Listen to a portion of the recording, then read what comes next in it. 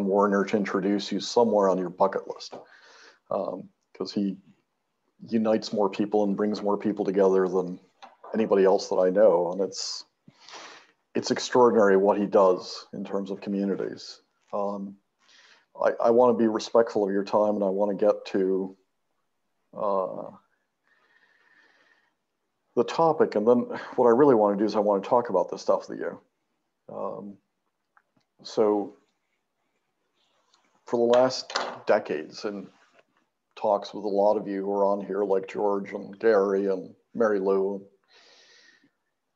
so many of you, Diana, the question's been not just the technology, but what does this technology do to ethics? And that was not a question that I could answer in 30 seconds or 1 minute. And so I started thinking about it, and it took me about somewhere between 10 years and 6 years to write this book. And in the process of doing that, I got more and more upset about what was going on, because one of the things that we're living with today is a false equivalent. We're living in a time when there's so many things that are going wrong. There's so many things that instinctually we know are just way off the rails, that it's almost like the story of the day dominates what's happening. And in the last 48 hours, we saw this story, which is the White House spokesman coming out and saying lawyers can't find the parents of 545 children separated under Trump, and telling the kids and the public that the parents don't want the children back. And so that, to my mind, is a double crime against humanity that should be tried in The Hague. I mean, it's that order of magnitude where you deliberately separate children. You then are asked by the courts to reunite them with the parents, and you tell the children that the parents don't want them. And that's a level of cruelty that is incomprehensible. And in terms of history of the United States and history of the world, this is going to be a big deal. But somehow, because of this era of false equivalence and outrage and everything else, that gets overwhelmed during the same cycle by a hashtag Tubin. And, you know, what Tubin did was stupid. I suspect it was a massive accident, incredibly stupid accident, but this is just not morally equivalent. And yet somehow we're in a period where when we talk about ethics and we talk about right and wrong, one story is a smaller story than the other one. So how did we get here? Well, let me go through a series of stages as to how you get in a situation where ethics becomes this black and white, and you have to pick one side or the other. And it goes back to how technology changes the nature of warfare, or how it changes the nature of conflict. And so this machine, the machine gun, fundamentally changed how we fight each other, and it did so in World War I. And in essence, what it did is it created a trench over here and a trench over here. And you were either in the French trench or you were in the German trench, and there was just no in between, right? There's a reason why that was called no man's land. And if you tried to occupy the center, or if you tried to occupy any space but the trench, they killed you. And by the way, if you tried to leave the trench and retreat from the trench, then your own side killed you. And in a very strange way, we have now entered, in terms of how we deal with each other, what we consider right and wrong, the same type of a trench warfare. So you're either 100% on this side or you're 100% on this side, with the exception of some very brave people. But in essence, you're shooting tweets and you're shooting Facebook and you're shooting television ads and you're shooting this, that, and the other at those on the other side, and everybody on the other side is a deplorable or a pedophile. And it's just this incredibly entrenched, no movement, no center fight between people. And a lot of people are doing things or saying things that are going to be completely indefensible 10 years, 20 years, 30 years forward. And it's partly driven by this logic of trench warfare. Because when you convince yourself that you know right from wrong, and you know the truth, right? And you are a defender of the truth, then there's no discussion, there's no tolerance, there's no evolution, there's no learning, and there's no humor, right? We become so obsessed by our rightness that we quit listening. And this leads to even some awkward questions like, you know, sometimes you actually fear those in your own trench. And those in your own trench are sometimes shooting at you. And that's a very complicated situation because it creates a certainty that I'm right and we are right. And when you have that certainty, if someone inside your trench even marginally varies from what you think is 100% right, then you try and cancel that person even though that person is in your trench. So it becomes very hard to have a campus debate against somebody who fundamentally disagrees with you. But it sometimes becomes hard to have a campus debate with somebody who agrees with you on 95% of the stuff, but not on 5% of the stuff. And it becomes incredibly dangerous to have discussions to say, maybe you're not 100% right. And it creates this insecurity of what if I say something wrong? And people are burned all the time. Careers go up in flames, even if they've done the right thing for the last 20 years, even if they said the right thing for the last 20 years. But that career can be burned because a photograph appears of you having dinner next to someone that later becomes famous, or infamous, not famous, or because you wore the wrong costume 10 years ago or 20 years ago, which in today's context is absolutely verboten, or because you used words 100 years ago, like Mark Twain did, that today have a connotation that is hideous. And so what's really odd about the system where I'm right and you're wrong, and you're either with me and you're right, or you're not with me, you're wrong, creates this incredibly dangerous system where ideas can't be discussed. You can't meet people in the middle.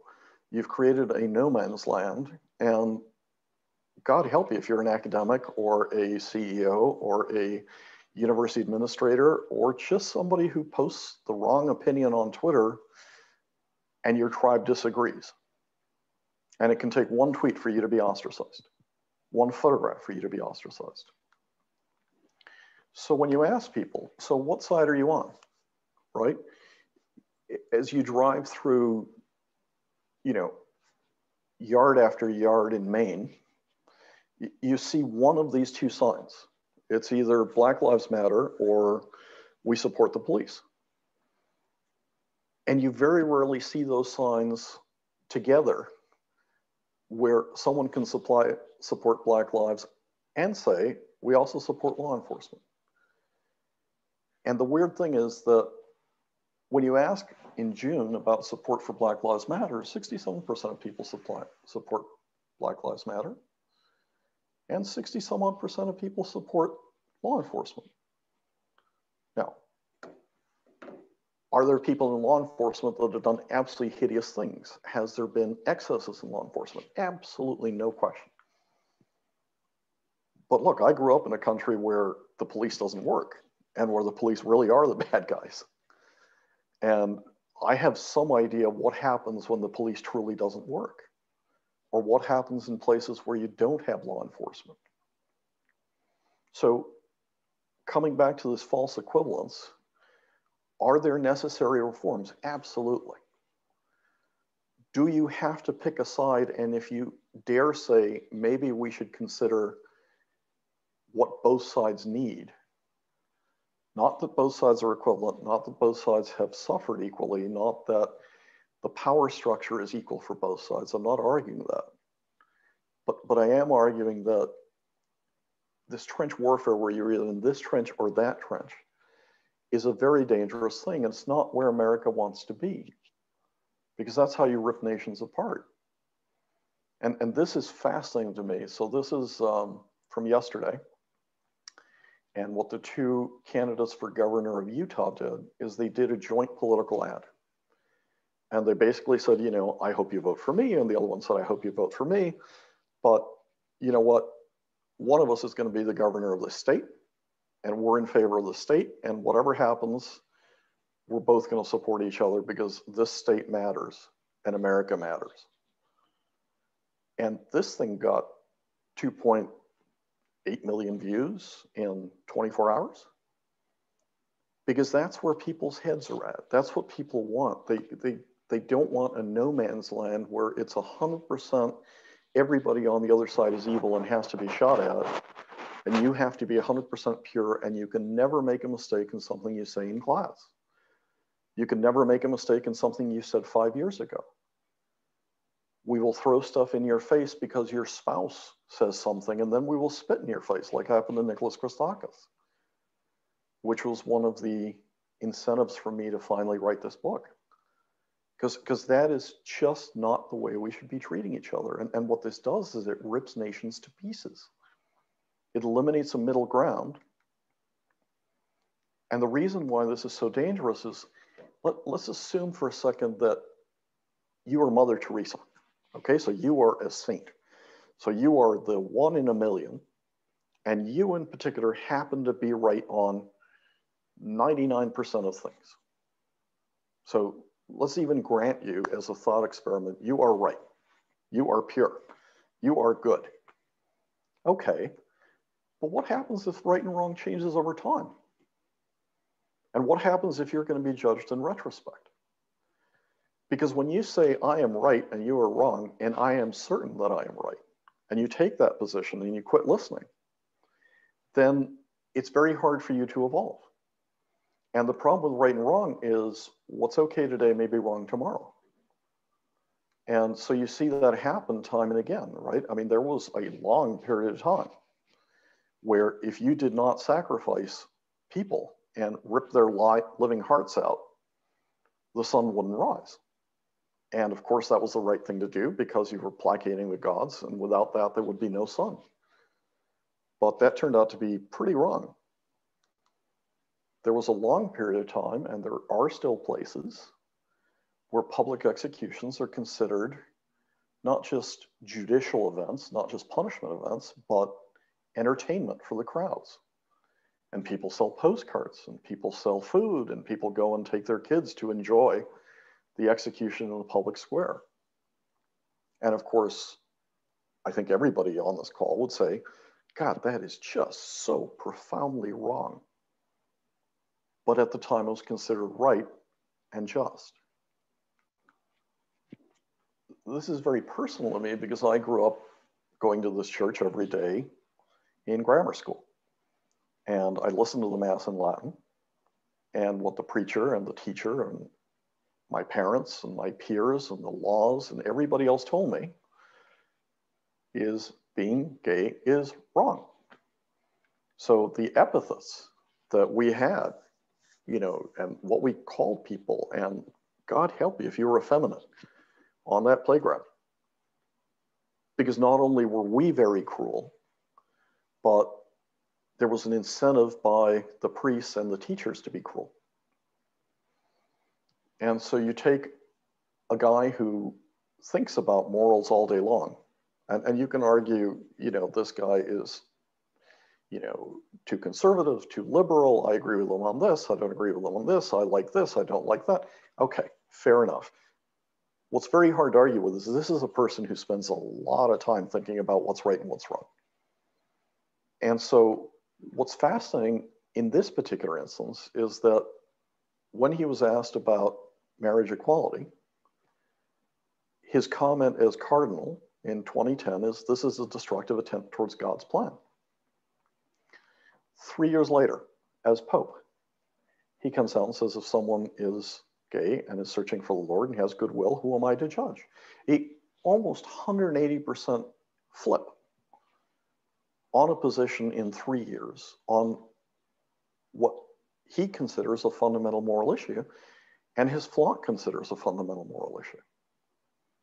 So if he can be so right or so wrong, depending on what you believe, and flip 180 degrees in 3 years, and if society can do this, because society in 1997 was 68% against gay marriage, and that flipped pretty quickly to 64% against. Then you have to think about A, right and wrong can flip. Our notion of what's right and what's wrong can flip. And when we judge somebody for holding a position, which was the majority position in 1997, we may want to take into account how were they brought up? Who were they taught by? What were the laws of the time? What was the prevailing structure? And be a little more gentle when we judge those people from today's viewpoint. Because this stuff is continuing to change.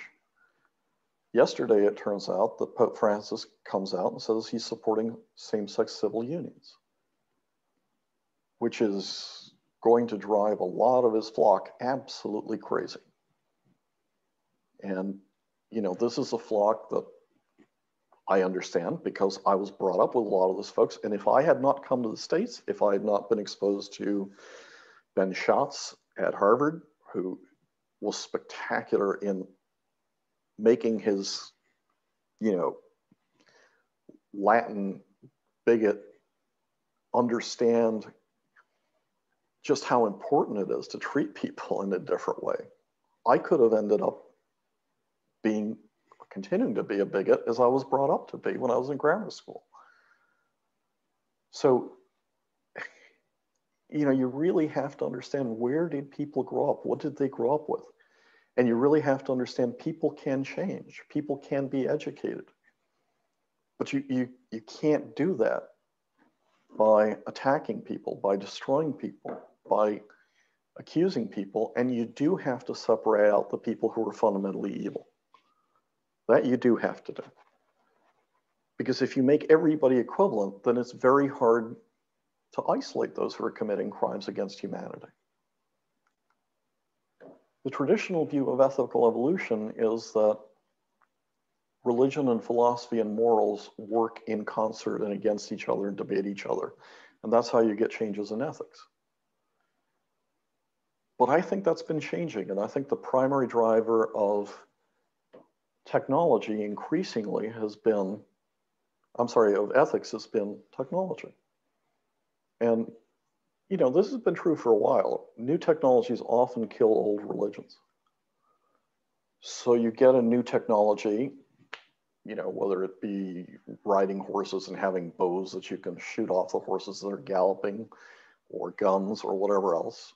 But new technologies come in and tend to wipe out the old religions, often behind guns. And the implication of that is that technology really impacts ethics in a fundamental way, and impacts religions in a fundamental way. And if you want a more peaceful example of this, there's a whole lot of explanations as to why Islam spread so fast.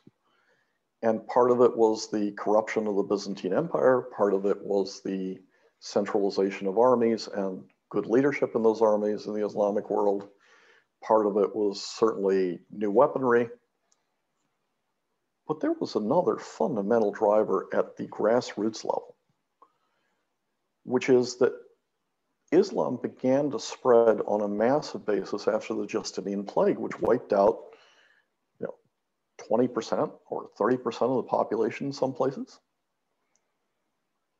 And so here you have this new religion that's spreading quickly, and people are praying pretty fervently at that point for God to protect them against the plague.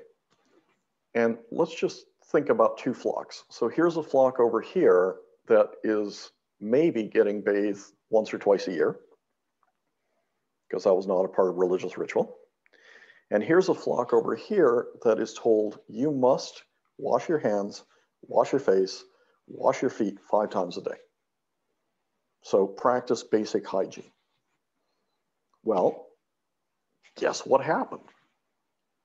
in terms of who God would protect against the plague on average. And you see that play out in other places, right? I mean, there's a commonality in some of the prohibitions against food in the Middle East between Judaism and Islam. And so, again, let's try this experiment. So here's a population that likes pigs, eats pigs, lives with pigs, often in the same house. And here's a population that says pigs are dirty, never go near them, don't eat them. God protect us from X, Y, or Z. Okay, well, during a time when the swine flu was loose and when trichinosis was loose, guess whose flock on average got protected? So as you think about new technologies, often ethics are driven by new technologies. And as new technologies come in, you have the ability to do things for good and for ill that change the ethics of what you do and how you do things. So let's talk about indentured servitude, about serfs, about slaves. This is something that's been around for millennia. And it was a phenomenon that occurred in a horrendous, heart-wrenching, brutal way in the US South. And the Americans were crueler than almost any civilization because it was hereditary slavery. And the slaves were treated in very different ways than they were in a lot of other places. And that is a horrendous truth that we have to face and live with. But it is also true that the US South was not the only place that had slaves. The Incas, the Mayas, the Africans, the Greeks, the Romans, the Chinese, everybody had slaves. Almost every civilization went through this process of enslaving the others. And so then the question is, so why did this thing go away after millennia? And one option is the first part of ethics, that first three circles, which is a series of smart, educated, human, enlightened people in religion, in education, in philosophy said, stop it. And after millennia, people listen. And that is certainly a part of the story. There's a second part of the story that has to do with power. And that's perhaps a complementary story. So for millennia, there were very, very few ways of augmenting the power of a human being. One of the ways you could do it is to have a horse. And that was the equivalent of bringing in 4 people to 8 people per horse, depending on how big they were. What happened during that period is, because you couldn't augment human power, what you had to do to become rich is you had to enslave more people, because there was not more productivity per person since the year 0 through the year 1850, right? Flat world GDP per person. That begins to change when you can concentrate power. Because in the ancient world, let's say that you wanted to get from New York to California. Remember those old Viking ships where they would manacle poor schlubs to the oars and then beat the drum, and they'd have to beat the drum? Well, to get somebody in terms of power from New York to California in 6 hours, it would require the equivalent of 320,000 people rowing you across the country. Just that's the power you had to concentrate. And of course, that still wouldn't have gotten you across in 8 hours. Why does this change? How does it change? When do you start to see a global movement against serfdom, against indentured servitude, against slavery? And I'm not saying we've dealt with all these problems. I'm not saying we have eliminated all these problems. And above all, I'm not saying in any way, shape, or form that slavery was justified.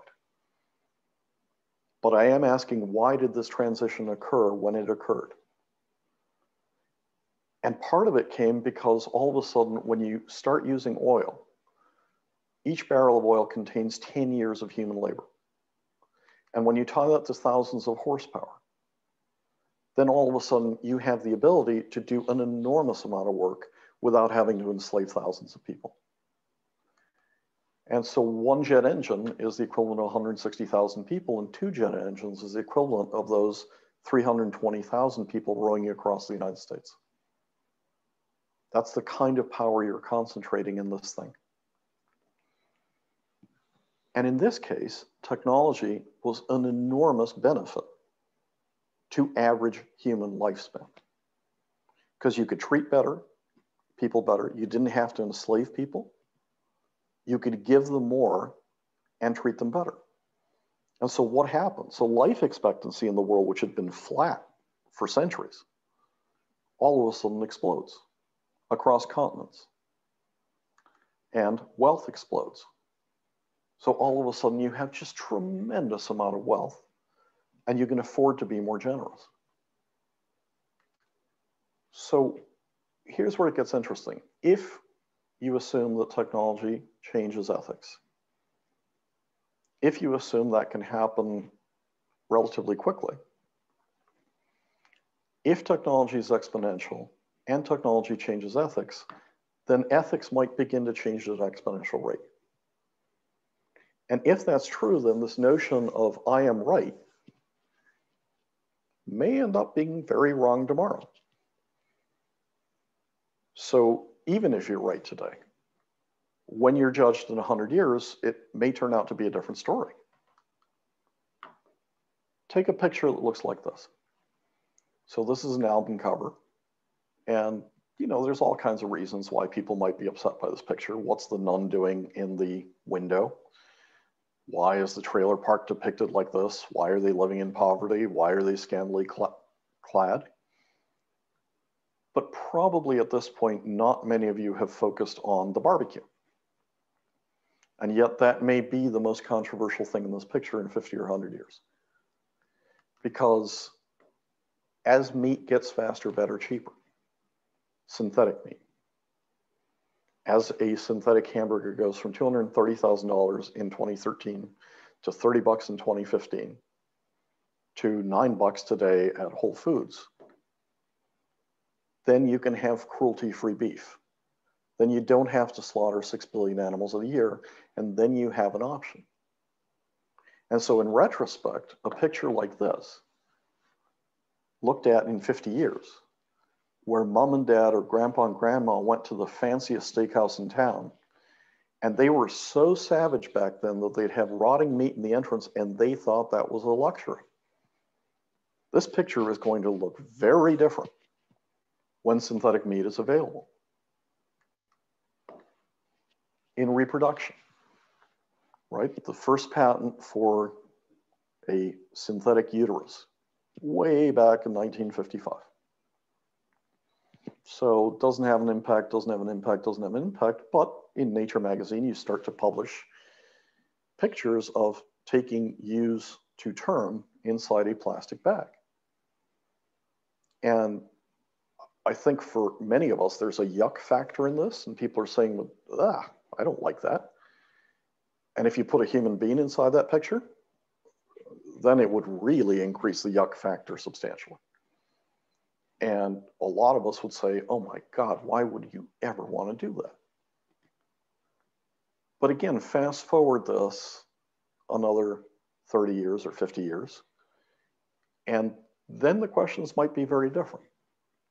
The question might be at this stage, do you realize my mother was so savage that when she went mountain biking, she would carry me inside her body and expose me to falls instead of keeping me in a nice, safe space? Or do you know that my mother took me out hiking during the fires and exposed me to all that smoke instead of leaving me in a HEPA filtered environment? And of course, once you have an external fetus, then intervention in that fetus becomes a lot easier. And of course, as intervention becomes easier, faster, better, cheaper, the notion of what's right and what's wrong might fundamentally change.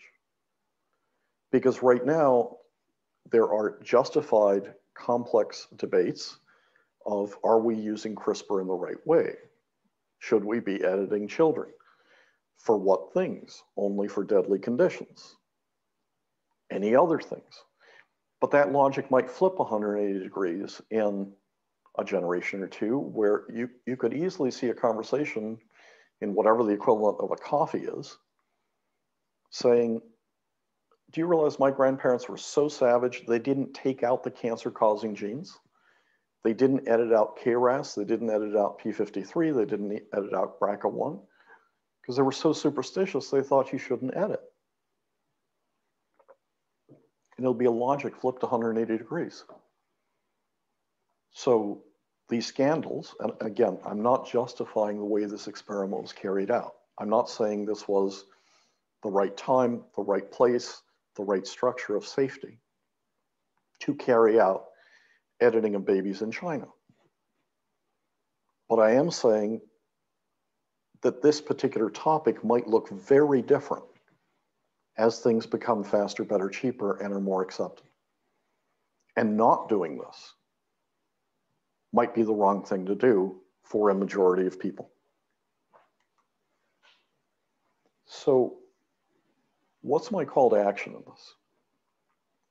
Because technology changes ethics, we have to start using words that we are not using in today's polarized discourse. Because we are so certain in our trench, or because people are so certain in the other trench, we've put aside words and we're just not using words like humility and forgiveness. When we judge people in the past and say, they did X, they did Y, they did Z, look, there were people who in the context of their time were absolutely horrendous human beings and should be judged for being horrendous human beings. And there were people who in the context of their time were following the norms of right and wrong as they understood them. And I want to make absolutely certain to underline that does not make what they were doing right. They were not doing the right things. But in the context of their time, that's the way they were brought up, that's the way they were educated, and they should be judged with a little bit more forgiveness than people who do the same things today. Taking a child, disappearing it from their parents is a really serious crime today because we understand that.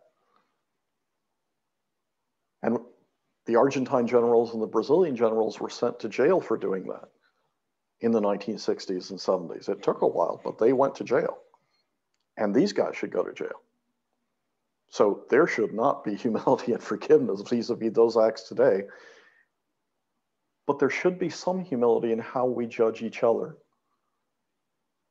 if the intention is not murderous or destructive towards others, if it's a mistake, if it's a concept of right that may differ from ours that hopefully, as the Pope did, as the Church is doing, evolves. Even you might not know right from wrong always. And when you judge your ancestors,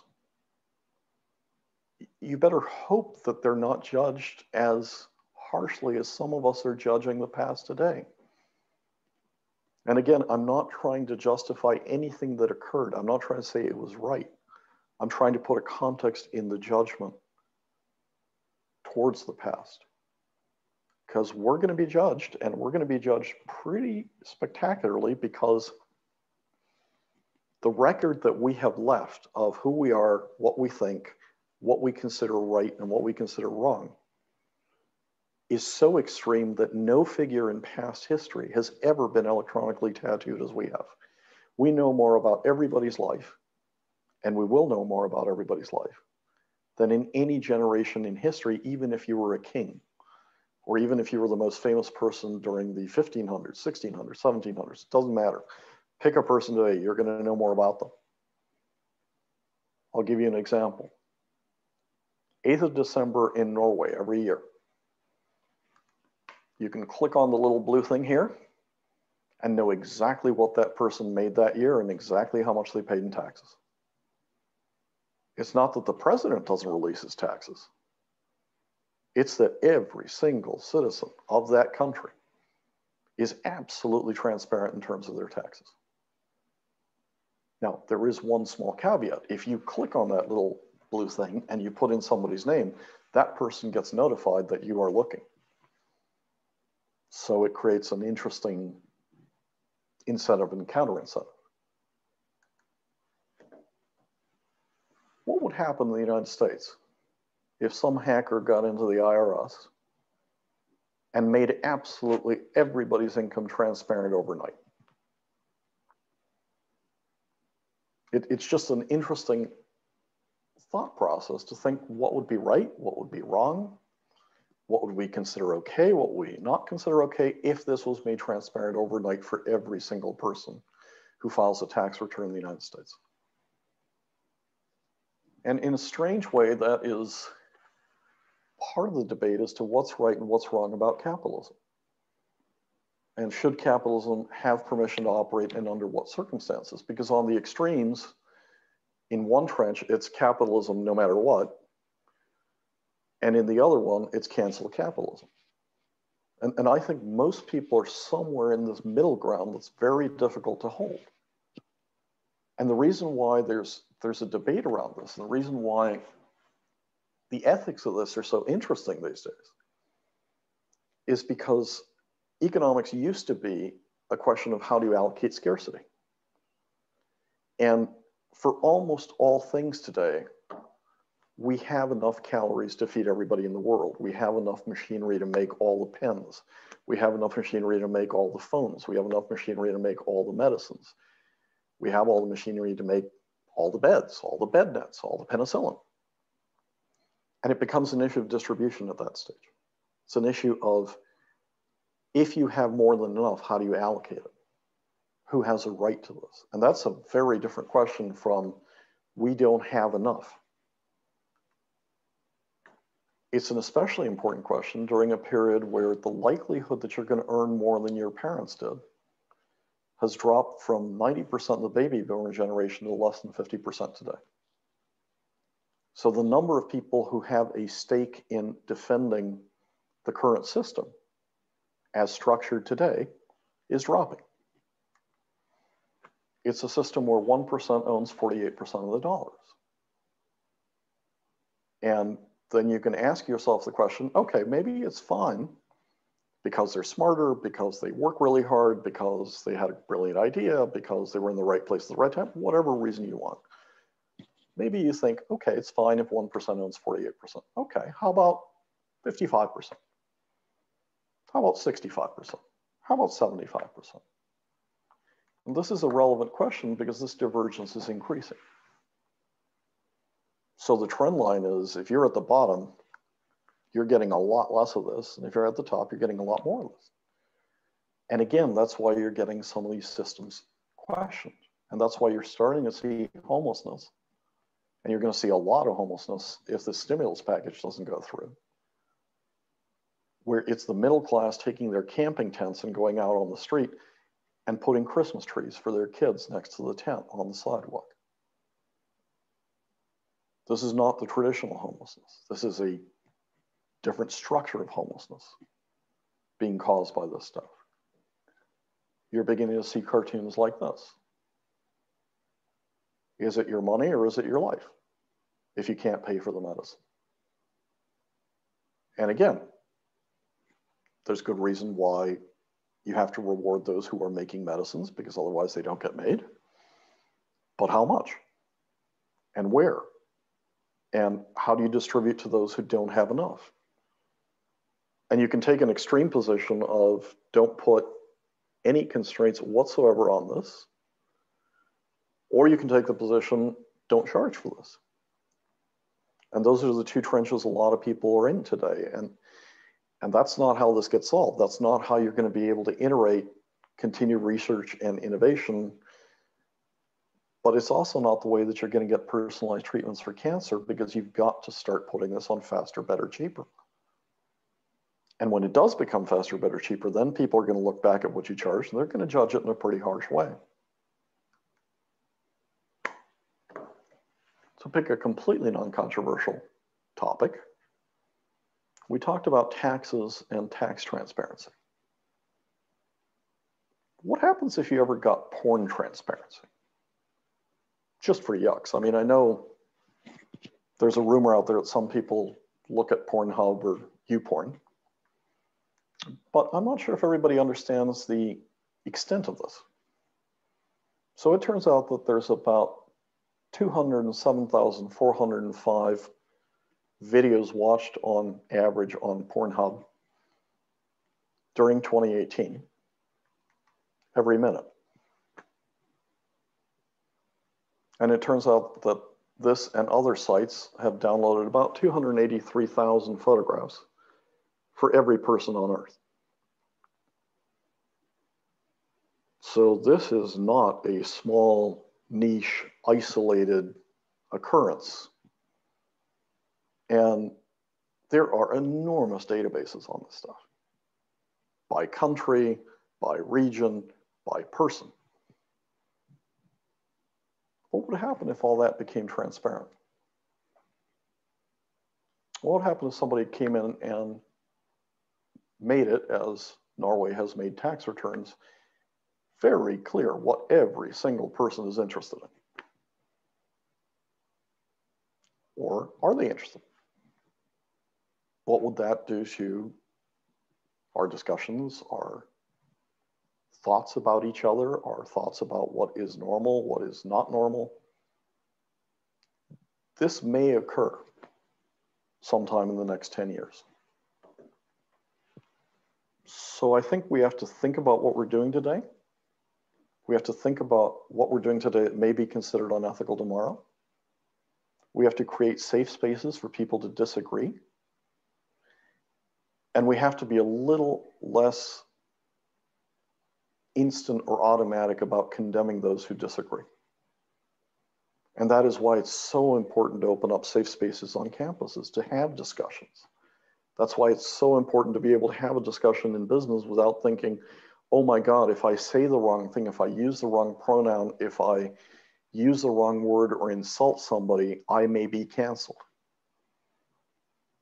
This is not a way to bring people along. This is not a way to advance ideas. This is not a way of helping advance ethics.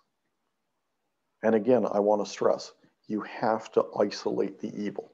There are evil people out there, but don't conflate people who are truly doing things against humanity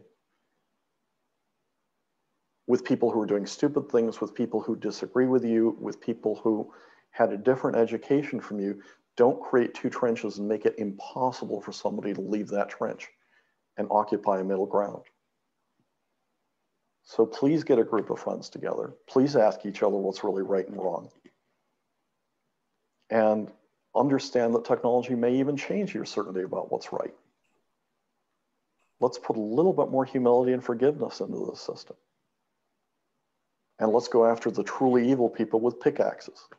Let's not let them swim among us and say everybody's the same. Because that's a recipe for a division, and that's a recipe for tearing countries apart. So Juan, thank you. Can you, put gallery mode. So now I'd love to have people ask questions, and let me let you know how this will work. Just if you want to ask a question, just chat me and I'll open your mic. And we're going to do a bunch of questions. And then Juan will come back with a concluding thought. I'm just looking at who's on. I count 11 different countries, so we have a lot of different time zones. I see Robin Chase, the founder of Zipcar, here. Catherine Moore, one of the founders of Robot Surgery. Richard Saul Werman, who founded TED. The Laters, who founded Renaissance Weekend. Sandy Pentland, one of the top data scientists. Sandy Edgerly, one of the top 3 owners of the Celtics. Kim, who founded Java. Janet, who's an amazing artist. Poppy Crum, who is the chief data scientist for Dolby. Cam Carey, who's Secretary of Commerce for Obama for a few months. Kate, who's a big environmentalist, a 6-time Paralympian, the CEO of Forbes. Mike Federley, Patty Mays, and she said she's so excited that you wrote this book, Juan. And Cyrus, who is one of the leaders of Innovators for Biden. All right, so if you have a question, just let me know, and I'm gonna open it up.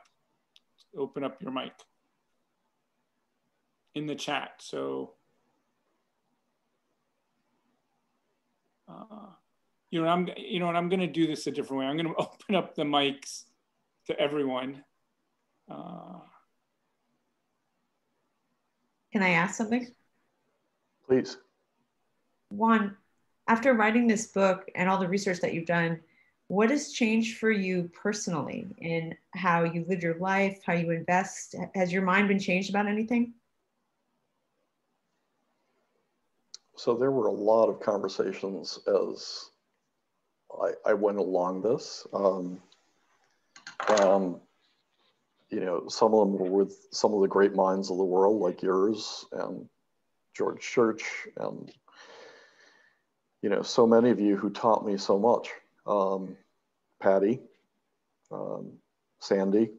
There were just a lot of people at MIT that when I started to understand what was going on at Harvard Medical School, what was going on at MIT, what was going on at the Beast Institute, I thought, all right, so we really have to understand how this is going to change the world, not just in terms of technology, but in terms of how generous we can be. And I started to see technology primarily as a force for allowing us to be more generous because we have more, and as a greater responsibility for having more and having to be more generous. So I became less afraid of technology. It also clarified for me why so many people have a fundamentally different view. And so when I drive through rural Maine or talk to lobster folks in Maine, where I wrote this book, my neighbor's lobsterman, the other one's a oyster farmer, or the other one's a construction worker. You know, they had such a different view of the debate than I did. So, you know, one of their views is we sent more soldiers, more Union soldiers than any other state. And we're being told that we're too old and too white and we owe. And it's a very jarring piece, and there's no middle ground for them. So it's very frustrating to see it because it's ripping the society apart. So thank you, Diana. I unmuted all of you. So who wants to go next and ask a question? Go. Yeah, basically for me, I see technology being weaponized for psychological warfare, specifically fourth generation warfare, to drive conflict, to infiltrate groups and such. We're seeing this with QAnon in a big way. So I wondered if you would have any thoughts about that. Well, again, it becomes, and again, please don't, look, I didn't write this book as a catechism. I don't have the answers, right? I'm not, you're not going to reach the last chapter and it's going to say, here are Juan's 10 rules for how you're right and more ethical. The reason why I wrote this book is to have discussions exactly with a group that looks exactly like this. Because we have to find answers to how we don't cancel Twitter, how we don't cancel free speech, how we don't cancel disagreements, and at the same time protect each other from the edge cases of predators. Because there are predators in the system. And what we're doing is we're providing a camouflage for the predators in the way we're structuring this debate. So instead of taking out the QAnons early, we create a false equivalence in this stuff. And that's why ethics, which is often considered one of the most boring subjects in the world, it's in the HR manual, you already know it. No, you don't know it. It changes, it shifts, it moves across time. Be a little goddamn more humble when you go and you yell at somebody and tell people they're absolutely wrong, because that often changes, right? And it's just so frustrating to watch people who I so care about get destroyed for something they say. Great. Juan, thanks. Let's get another question. Who's up? Yeah, I've got a question having to do just with time frames. I got to work with Alan Kay many years ago, and he had this great line about technology simply is anything invented after you were born, right? And as we think about sort of the pace of things and sort of those formative years as we grow up and sort of imprint our sense of what right and wrong is, do you think we as a society, certainly as enlightened individuals, we can overcome it. But as a society, do you think it's possible for us to overcome things that were burned into our brains in our teens and early adulthood later in life and reassess, or is it sort of imprinted? So I can tell you in my particular case, I was brought up to be a bigot against gays in my Jesuit school, in my macho Mexico. And in my case, yes, I learned, and I am not the fastest learner. And if the Pope can learn, if I can learn, if so many of us as a society can learn, I mean, you look at attitudes towards gay marriage in US society, you look at attitudes towards birth control, you look at attitudes towards IVF, you look at attitudes towards BLM. Yep, coming. They're all coming, right? And we learn, and you have to trust your society to be able to have tough discussions and to disagree and then to move. It won't happen instantly, but 95% of the people are decent people. Thank you. And Corey, you should get your accordion ready after the final. I want you to play something for everyone. The Michael Jordan accordion. All right, who's next? I don't need an accordion. I got a question. Rosenbaum, go. So I picked up the book and was expecting it to be inspirational, as everything else I've read and heard of you was, and I found it terrifying in ways I wasn't expecting. And the reason I found it terrifying is because the one thing that I took away from it is technology is going faster and faster, and our ability to evolve is stuck in some old model. And maybe it's the time of year we're in or the moment in history. But I'm going to ask you a question that I'm afraid I know the answer to, but it's been eating at me, so I have to ask.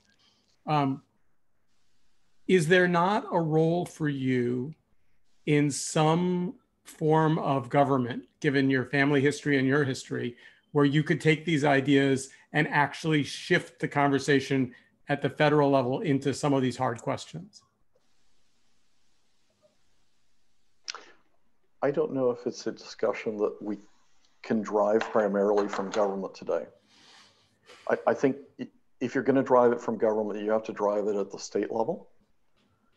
I think Charlie Baker's taken a very brave position vis-a-vis voting. I haven't seen that position taken by many other people in elected offices. I've seen them take it after they've elected offices.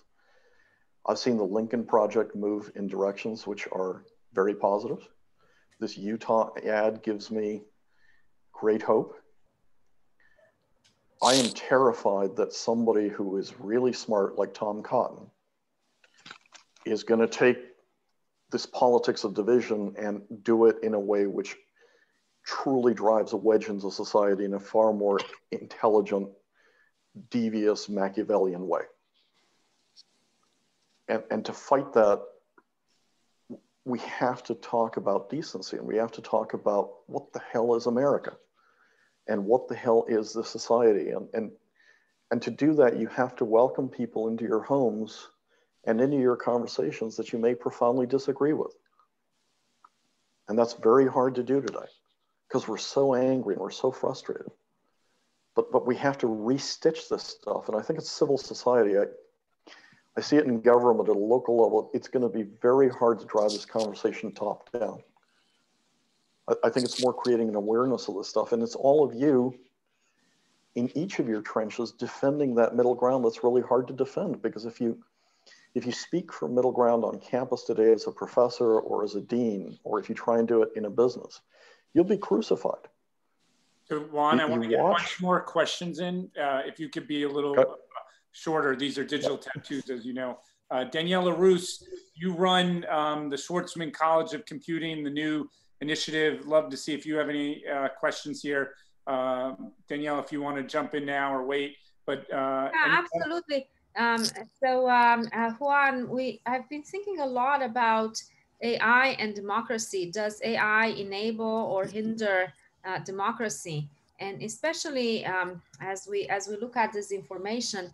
And you know, I grew up in a country that was defined by disinformation, and so I have great sensitivity to this topic. I also have great sensitivity to watching our students and watching how the advent of social media is eradicating the ability to engage in polemic, it's eradicating the ability to have critical thinking and conversations. If someone in your group says, this is how it is, then that gets repeated 2-3 times, then that all of a sudden becomes truth. How do you see that? I completely agree with you. And I think it's incredibly dangerous for our university. I think it's incredibly dangerous for our schools. So what to do?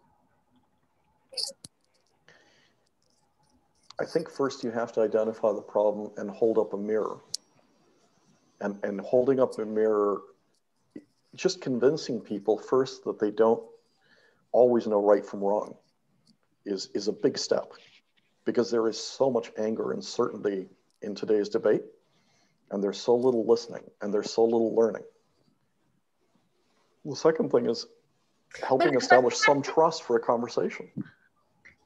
Juan, is technology at fault for this, or are there other societal forces that are impeding our ability to express our democratic ways?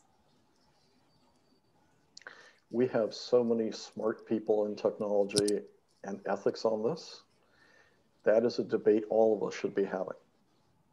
Right? This is something that we've got to get a brain trust that looks like this brain trust right on this call, to have that conversation as to how do we begin to restitch civility, and how do we think about technology. Pat, do you have a question on the environment now, or does someone else want to jump in?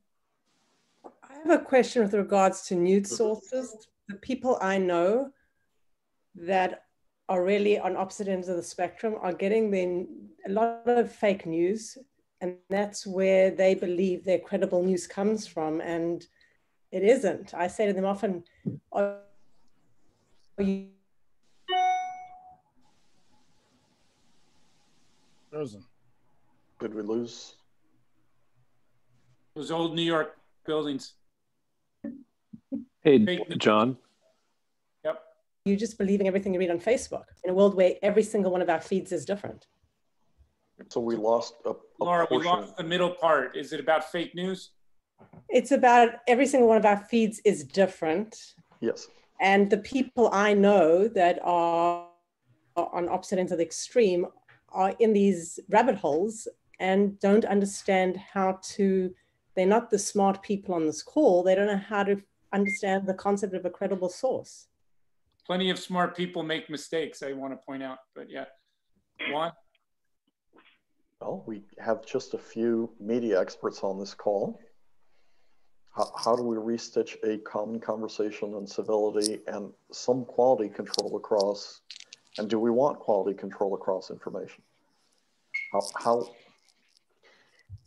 do you structure? I mean, this is a absolutely critical conversation when so many countries in the world are splitting.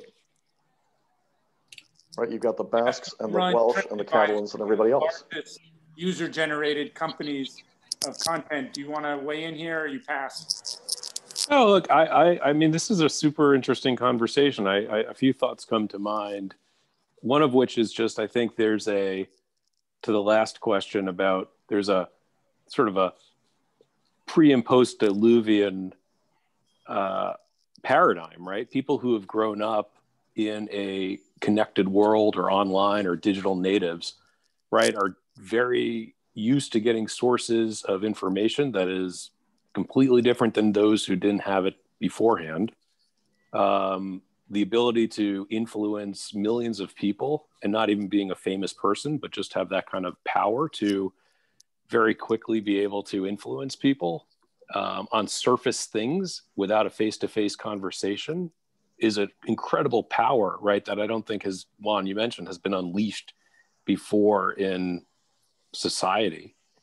And, you know, back to the point on the media, like I think, you know, blowing up the fairness doctrine, and then you sort of have Facebook or, you know, Instagram that is really not regulated, creates all these different silos. So there's a whole I think there's a whole conflagration of elements that lead to this polarization and allow people to be, Juan, to your point, very dismissive of others without having to be able to stand the test in a public square face to face, or have one-to-one interactions to be able to convince others. And I think that paradigm shift, to me, creates a lot of these issues you're talking about. So Kat, why don't you ask an environmental question? Matt's invented Chipotle and trying to fix capitalism. I bet you have a question. And then does anyone else want to jump in? So Kat, go. And I know Juan came back from Greenland really moved about looking at ice cores, and he's worried that we're screwed. More on that one. Just breathing through that tee up. Thanks, John. Deep time. The planet is changing so rapidly. Indigenous elders tell us we have less than a decade. How do we make sufficient moral and ethical evolutions and time to achieve what we need to in order to survive in a rapidly changing Earth? So look, first, I think we have to change the question. The question is not how do we reduce climate change? I think the question is now, how do we reduce the average temperature of the planet by at least 1 degree? Right? Because if you don't actually achieve that, if you keep working at stuff on the margin, I think we're in deep trouble. And I think MIT and other places are leading in that. And we have to push it hard, fast. Well, I can tell you, I'm in Georgia. They don't even have recycling bins down here now. So we got a long way to go. I do, what gives me hope is the cost curves on alternatives are dropping so quick that, like meats, it's going to be absolutely irrational to use coal pretty soon. And most people will not use oil for most things very soon. But we have to be able to bridge until those cost curves cross. And then people are going to look at us like we look at people who use whale oil to light their houses. We're going to seem so criminally irresponsible. Hey, Gary, I know you run the Socrates program that thinks about big issues. Wonder if you have any thoughts. Mats, did you want to jump in? I know you're trying to fix capitalism. I'm not trying to. I just want to thank you, Juan. I think it's a. I think that unfortunately I think the biggest problem in our culture is that responsibility is always a question of somebody else's responsibility. I think the only way to fix our problems is to have more conversations like these that are more decent, more open, more curious, more human, more forgiving, maybe more humble, Juan. So the only question I have really is to how do we shift the public discourse in this direction, because it's become, I think climate change is a real problem, but our cultural climate change might be even worse because we can't talk to each other in a decent way. And it's really the barrier across all institutions. So I love the contribution you're making, Juan. I always like that whatever we can do to help each other, to have more of these conversations and turn off the news, meet with people, talk to people. Like the Weaver project that David Brooks started is really good, grounds up. There's just no other way. We have to stop believing that some other person will fix our problems. I subscribe to the Jerry Garcia theory, which is somebody's got to do something, and it's just incredibly pathetic that it has to be us. Let's see, Gary, do you have a question? And then if anyone wants to jump in after Gary. No, I didn't have a question, but since you asked me about Socrates, the Socrates Society program at the Aspen Institute is a good venue to engage in this kind of thoughtful debate about ethics and related topics, and it's open to anybody. It happens typically over President's Day weekend and July 4th weekend or nearby. Historically, it's been in person. Lately, it's virtual, and I think many of you would enjoy it. Phil Clay, do you have anything you want to say? I see your screen is dark. I don't know if you're still there. Anyone else want to jump in? Robert Green, you're a biologist. Genetics, I feel like, is going to be a big deal in the future. Yeah, I often think in terms of incentives, and I was just sitting here wondering what sort of, there are plenty of incentives to divide, and Juan's book has alluded to a lot of them. you know, you can get fame for being inflammatory on TV, you can get money, and there's disincentives to trying to be reasonable and respect the other, respect the opinion of the other. There's disincentives. We have a reservation here. Can we park when they come? What are the possible ways we could create incentives for people that it is 18 for the night. They would actually help do complimentary them, parking for dinner? either be rewarded or recognized for crossing over the bridge. Sorry, guys. That's the answer. Okay, thanks. I don't know if that came through. Yes. You know, it's especially important and fraught in your area and George's area, right? Because you and George are at the forefront of trying to educate people in the rapidly shifting ethics of genetics. And what, you know, people thought IVF or birth control or frozen embryos was an abomination not that long ago. And as you create new things, as you talk about new things, boy, have the slings and arrows come your way. And you know, stuff which people are accusing you of may turn out to be absolutely normal and natural in X time. So I hear your plea and I hear your pain, and it drives me crazy that when I read something that has been sensationalized that George said, that there isn't a debate about it as opposed to accusations and harangues against it. I don't know if he's right or wrong. Let's talk about it. Right? Great. Francesco, you're a postdoc. I feel like we've heard from a lot of old people. What do you think as a younger person? And then going back to old people, Richard Saul Werman, you always have an opinion on everything. Francesco. Yeah, so what I think is that the power of those images that you like showed us is incredible in understanding that we always need to go beyond the surface, beyond how things look like. And I think there are some things that are obviously like that, like, and it's easy to make the connection and the message came across very well. But I think there's so many other things that really depend on education. So I think the point that I like, from my perspective, I think educating people on getting to know more about this so that they can evaluate more critically this information and what they are exposed would be is absolutely mandatory and a priority. So that's where, like, one of the messages that I got from this talk, and thank you so much for everything in the conversation. Janet, you're a world-class artist. Jenny Rowe, you're a world-class person. Do you guys have any questions? Yeah, I actually have a couple comments. Oh, wait, let's have Janet go first. Yeah.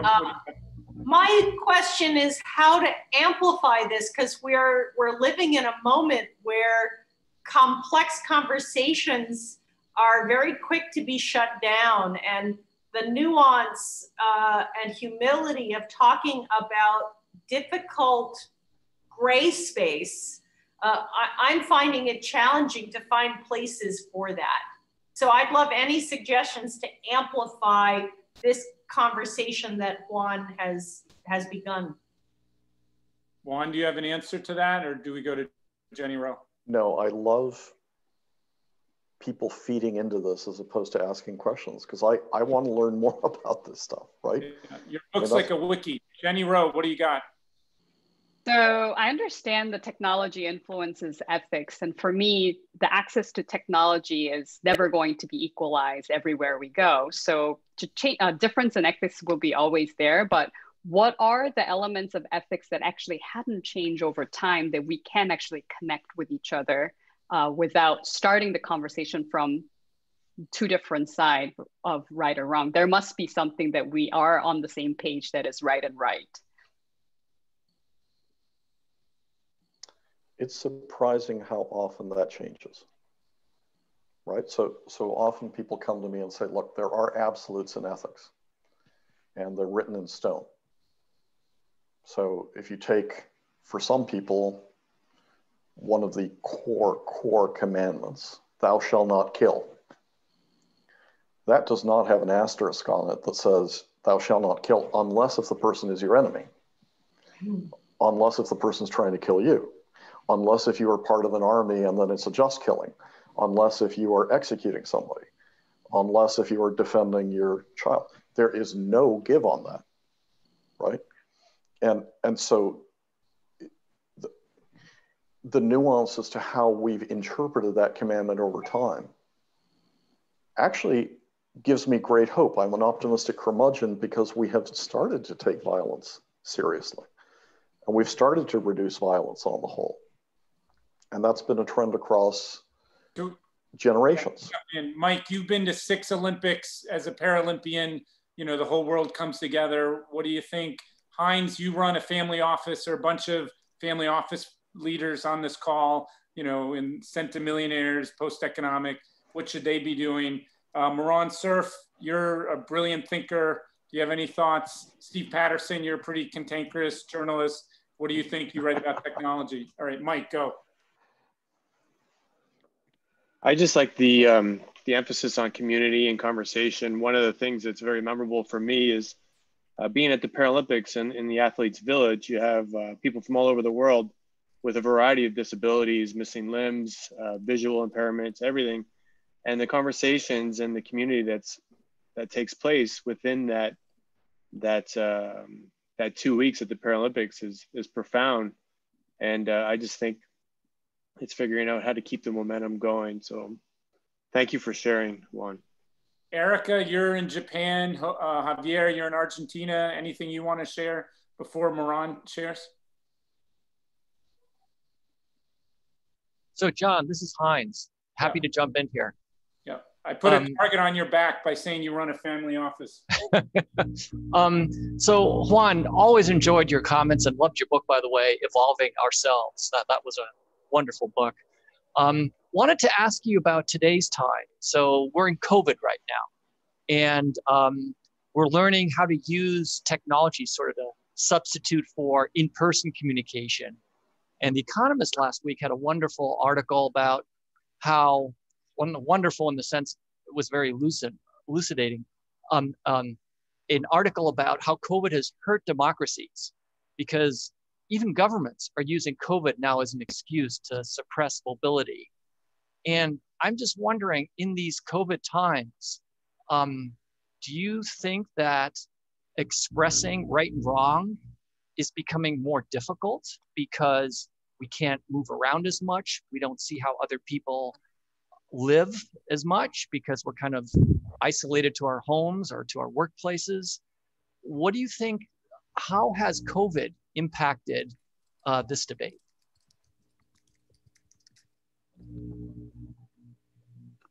I don't have a good answer for you. You know, on the one hand, we're more and more medieval cities where we're only allowing those absolutely closest to us inside the walls. So it's a collapse of nationhood. On the other hand, there are so many people hurting that if we don't understand they're hurting, they're going to burn the system down.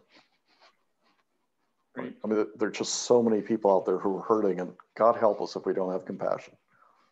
Moran, you're doing a lot of brain-computer interface stuff. Like, are you thinking about ethics, or are you just like hooking wires up to the brain?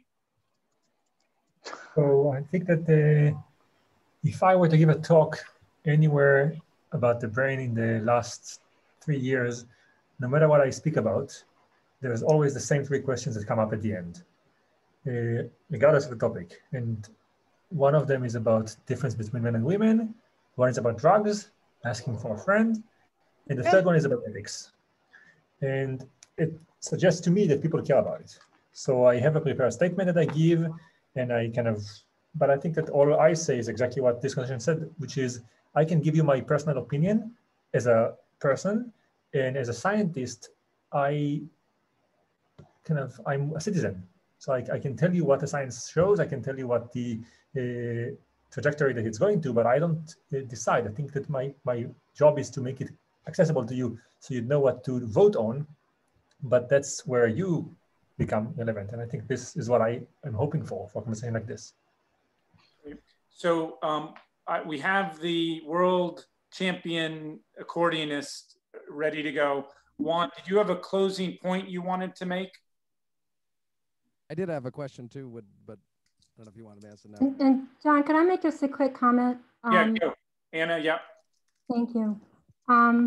I feel like this space we're in right now with the pandemic, and it's created a space and time where many things have come to a head that we've been able to deny for a long time.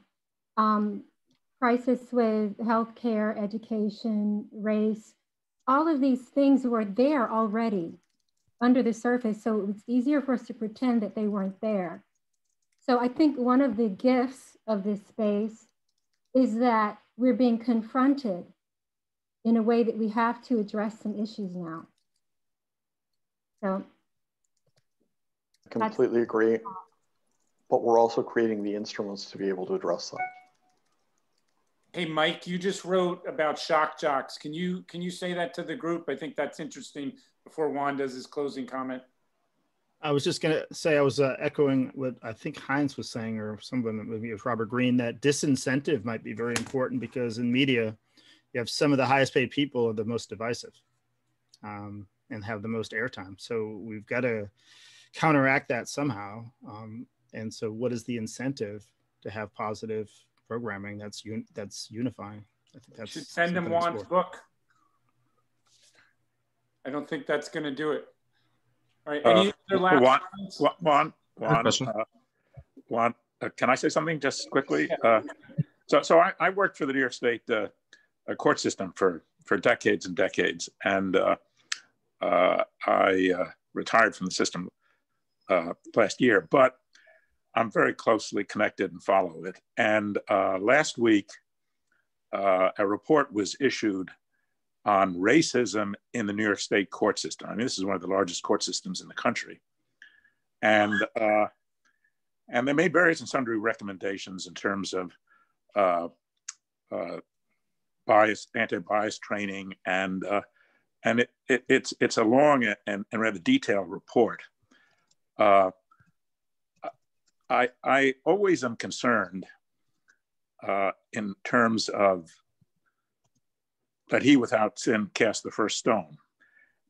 It's very complicated, I think, to address some of these issues. I mean, this is, after all, a justice system where you would expect that there would not be racism, bias, discrimination, and it's certainly important that it look at itself and focus on these issues. But in terms of the ethics of a large organization such as this, how to address these problems can be confounding, and particularly confounding when resources are so limited, when $300 million has just been eliminated from this court system's budget. The state is in crisis with regard to its own funding. And I really wonder how in these large institutions, public institutions, universities, we can project discussion such as the one that we had tonight. And actually, Juan, I'd like to send that report to you. I know you have too much to read, but I'll make sure you get it. Juan originally went into government. He was a chief of staff and the president of a big operation in Mexico, so he knows a little bit about government. But it's not time. It's not. Is it up to date? What do you think of my dad's question? I think it's exactly the right question, right? Because we've lost contact in democracy, and we've lost contact with one another. We've lost our civility towards one another. We think it's okay to call, you know, we've forgotten what it's like to have Thanksgiving and have a discussion that's civil with people who we care about, because we've been so isolated by this stuff. And we've forgotten. But on the court system, the one thing I'd say to you is, would you rather be tried by today's court system or a court system in the 1960s? Or a court system in the 1900s, or a court system in the 1850s? And horrible as life is today, and frustrated and angry as we are, the previous generations have helped make this better. And boy, we better make it better.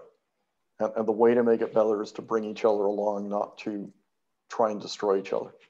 John, could I ask you a quick question? David's a 3D animator of medical stuff, and brilliant. Very creative. Thank you. Real quick question. You talk about 48% of the wealth is held by 1% who are insulating themselves more and more from the rest of us. How do we dissociate their isolation from the idea that their first-class cabins are firmly welded to the ship they're trying to sink?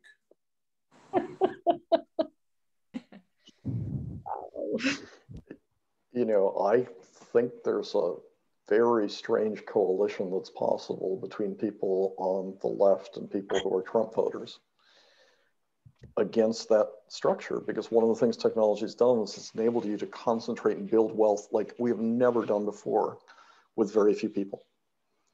And again, it's not an issue of scarcity, it's an issue of distribution. We have to have a rational discussion about distribution. We have to have a rational discussion as to it is not okay to leave people in the street. It is not okay for people to lose their lives because they can't afford diabetes medication. If we didn't have enough, it still wouldn't be okay, but it'd be a different debate.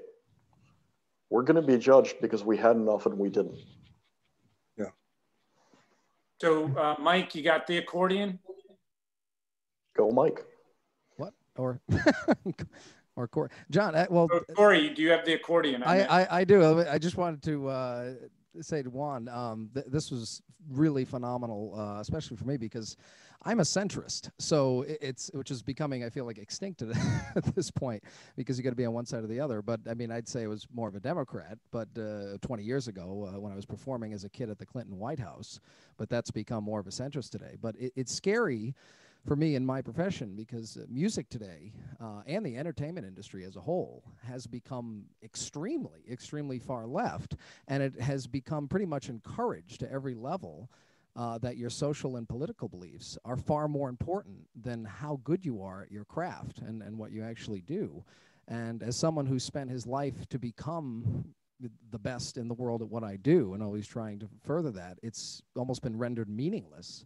And I think that is a severely dangerous situation to lose the hierarchy and the meritocracy in anything in civilization. So with the meritocracy of, in my case, being a musician and other skills in the entertainment industry and really other industries as well, being replaced more by the ideology than anything else, it's extremely scary. And at what point do you think it hits an event horizon where we go back to actually worrying about the actual skill level versus what is your, feeling on this topic or that topic? Yes, that is a topic all of us could spend all night on, and it's an important topic. Because so many places are gated by, are you a part of an ever-shrinking tribe as opposed to other questions? And the tribe is described as tighter and tighter. And, going back to Voltaire, those who can make you believe absurdities can make you commit atrocities. And sometimes it's the people who are seeking the just reforms that end up manning the guillotines. And the guillotines turn on those who are seeking those just reforms. So it's a dangerous place in a society when you have too many of the righteous on any part of the spectrum. Look, if any of you want to host one of these conversations, I've got a lot of time to have these conversations. So just email me, let me know, and I'm happy to talk to people about this. And if you want to host them, please go and host them.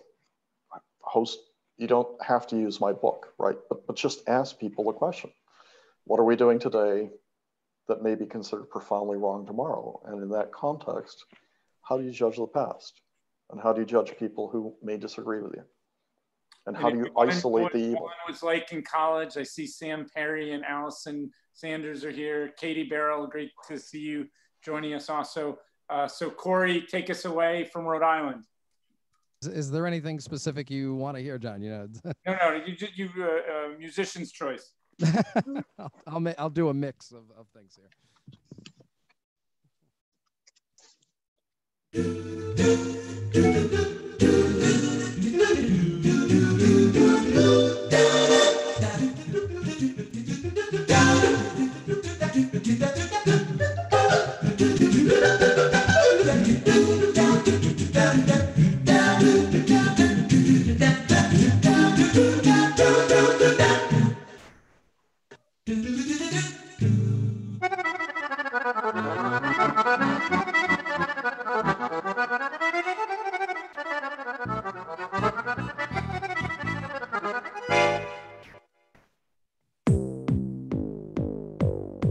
Hey,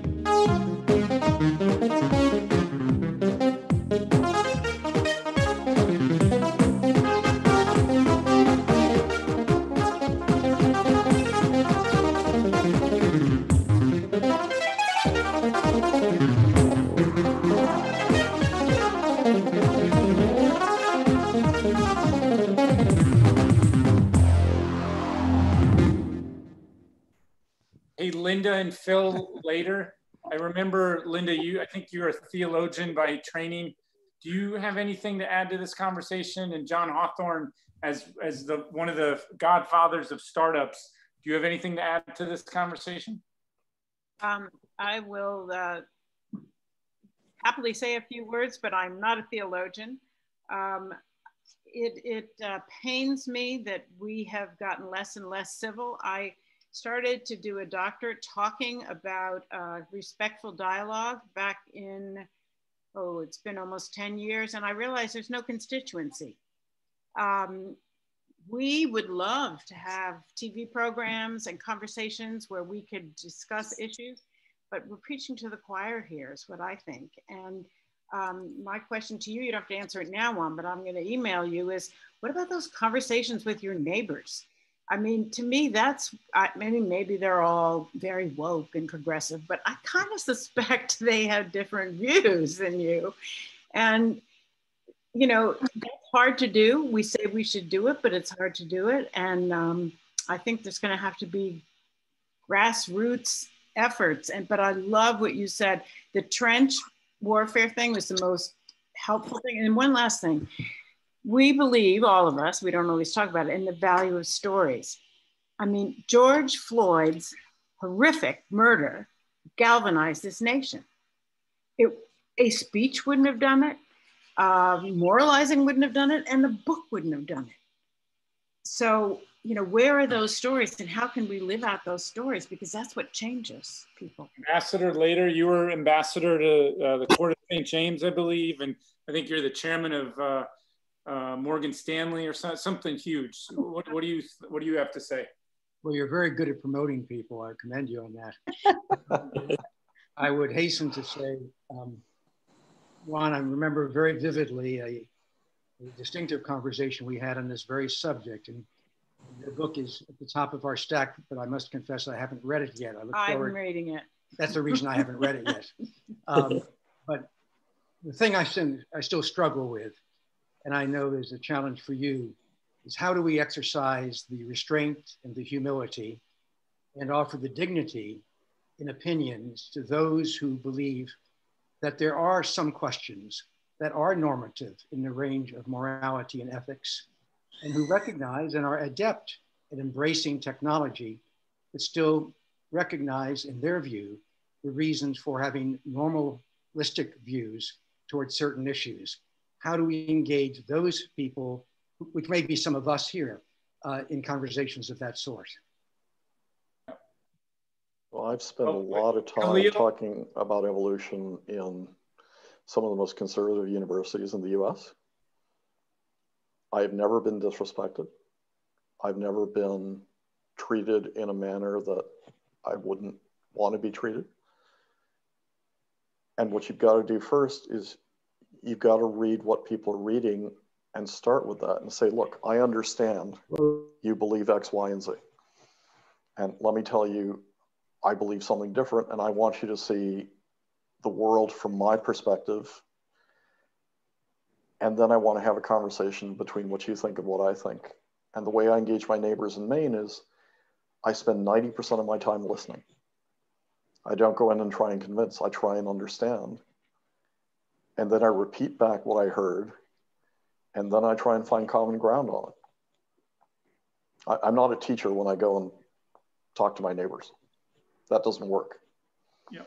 So John Hawthorne, I'm about to call on you. Khalil, are you there? And Allison Sanders, are you there? Or are these fake cards that you're putting up? John, we should probably cut this because people are probably... No, I know. We promised an hour.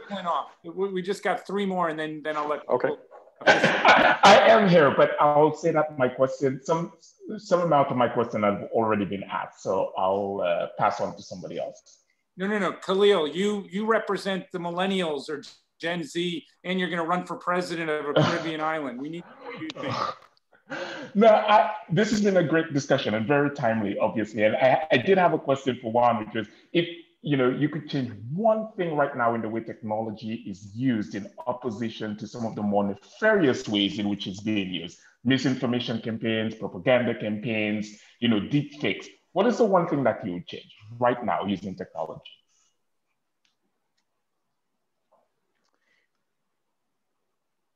I would like far more transparency on who's speaking. Right? I think the blue check mark thing, you go and say whatever you want, insult whoever you want, but put your name behind it and tell people who you are. Because I think we have to eliminate the deep fakes, we have to eliminate the robots, and we have to have clearer voices. And then I would love all of us to boost the middle as opposed to boosting the extremes and boosting the outrage. It's so easy to push the endorphins on fear. And those rip communities apart because you start to fear everybody. Yeah. So Allison, and then John Hawthorne, you're the last one. And Juan, I don't feel bad. I am excited for people to hear different perspectives, and people are leaving on their own. So these will be the last two. Allison, are you there?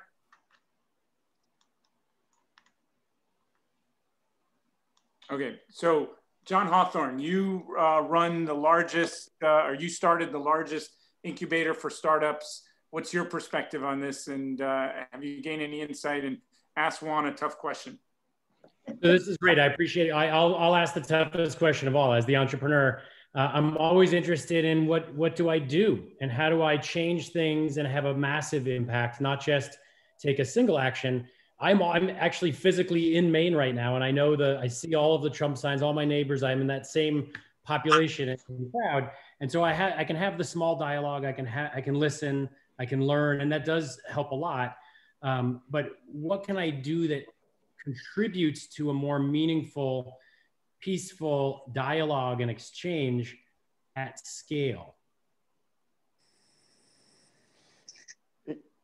So much of it is just seeing the other. I think of people like Norman Lear and just how much of an impact he had on society by showing people who were different and bringing them into living rooms. I think how important it was to have some of the early shows on people who were gay. I think how important it is to have people who are thinking different from us and exposing it. And people will recognize decency and authenticity. I mean, you're seeing it with Tony Fauci, right? People will recognize decency and authenticity. And if your neighbors in Maine will not disrespect you if you tell them, I disagree with you, if you respect them. But if you tell them you're a dumb shit and I'm here from Harvard and I'm here to tell you the truth, then you're in big trouble. And that comes back to the humility and forgiveness of people, right? I mean, you got to believe things are going to get better. You got to believe 98% of people are decent human beings. And you got to believe we're trying to do okay. And if we don't work as a community, we're just not going to solve the climate change issue, and we're not going to solve the divisiveness issue. And we really are going to untie the United States and many other countries. So listen more, talk to people more, try and get people in the room who don't agree with you. And let's try and help each other find better answers and inch our way towards a better right. Great, so that'll be the last word. Corey, if you could just play something, if anyone wants to reach out to anyone that was on this Zoom, feel free to email me and I'll give you I'll connect you. And then if you want to be enlightened by reading this book, you can purchase it. It's small, it can fit in your, it's it's good exercise, and it'll expand your brain and it'll help you have dialogue to make the world a better place. I don't get a cut if you buy it, but I will sleep better knowing that more people are aware of these ideas. And Juan, thank you for putting them down on paper. And this is a beginning. Juan wants all of you to contribute ideas. So thank you for being here tonight. Thank you, Juan. Oh, thank you all very much. Thank you. Good night. Corey, play something as people leave. Thank you.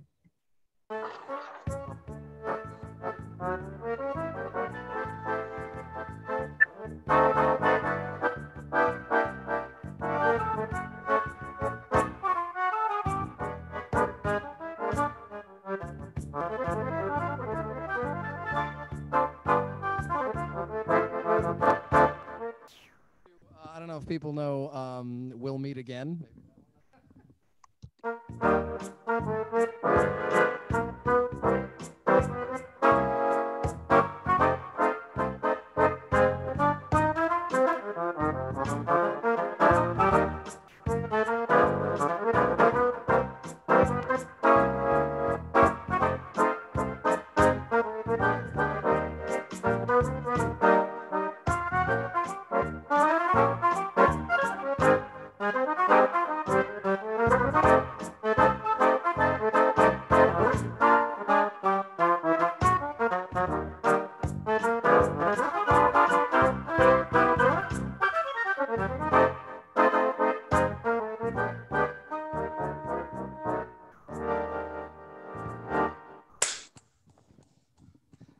It's kind of somewhat appropriate for this one.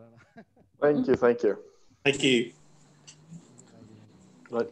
Great to see you, Juan. Thank you so much. Looking Thank forward you to so reading much. the book. Thank I you, just Danielle. ordered it. Well, thank you. John and Juan, this was an amazing Oh, thank you, Jim. Thank you so much. Thank you. Thank you all very much. Thank you, Juan, and good night. Good night. Fabulous. Thanks, Juan. Thank Love you, the Linda. book.